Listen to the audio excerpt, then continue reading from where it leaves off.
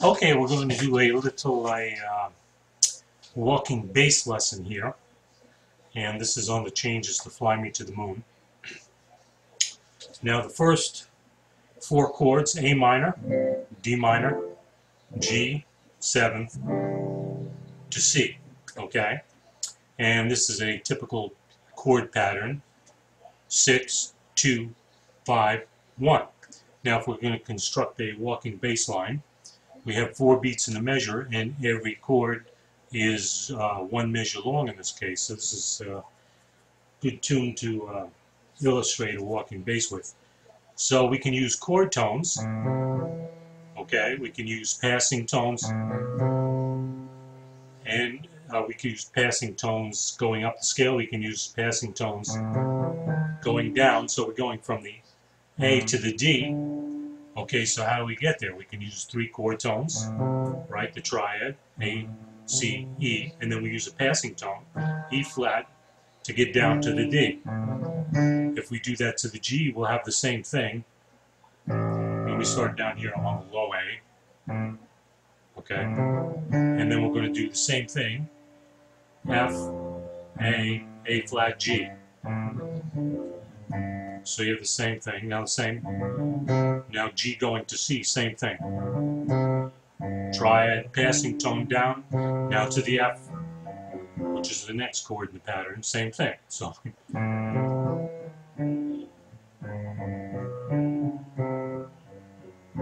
Okay, so we're just going to deal with those chords right now. Another way to do it, we can go up the scale, right? Passing tone to the next chord tone, and then another passing tone to the D. And then we can keep going up. D, G, and then we're going to go to the C, okay? Or we could do it this way. So you can do passing tone, leading tone to the C, okay? Now you can mix it up. We could do both. Use the first variation like that to the second. Okay, if we're going to get real fancy now,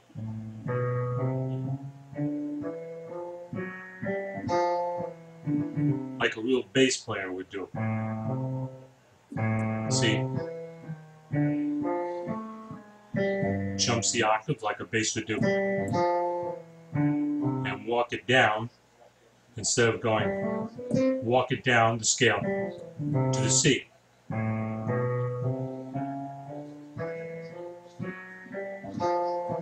Now we're going to get real fancy, put this triplet in. Still gets us back to the C.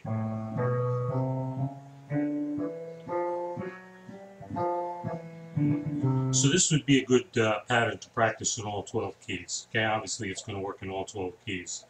Let's do it in D flat. I'm sorry, you got to start on the B flat.